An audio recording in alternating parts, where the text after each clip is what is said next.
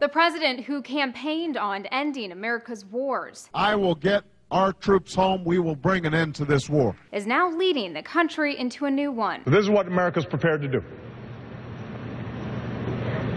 Taking action against immediate threats while pursuing a world in which the need for such action is diminished. Wednesday, Obama spoke before the United Nations, not as a peacetime president, but as a commander-in-chief overseeing another foreign war. It's a legacy the Nobel Prize laureate probably never envisioned for himself. Hence the new label the media keeps attaching to his name. He's clearly a reluctant warrior. Obviously a reluctant warrior. He is the reluctant warrior. Granted, it might be a little strange to attach that label now, seeing as he's long supported a robust military strategy.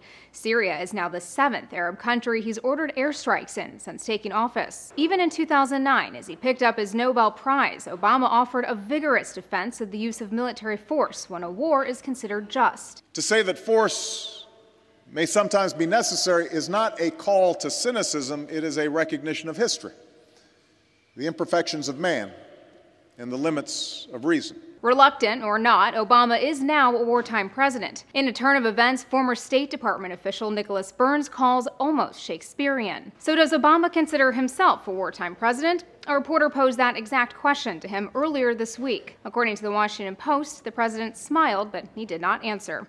For Newsy, I'm Elizabeth Hagedorn, multiple sources, a broader view.